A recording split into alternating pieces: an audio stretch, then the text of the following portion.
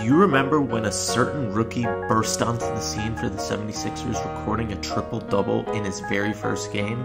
That man was Michael Carter-Williams, who ended up winning Rookie of the Year that season, back in 2013. But whatever happened to him? Many people thought that him and Joel Embiid, who was drafted the year later, could form a tangible duo for the Philadelphia 76ers as they started their process. Well, in 2015, he was traded to the Milwaukee Bucks and had a couple of mediocre seasons where he averaged 14 points and 11 points.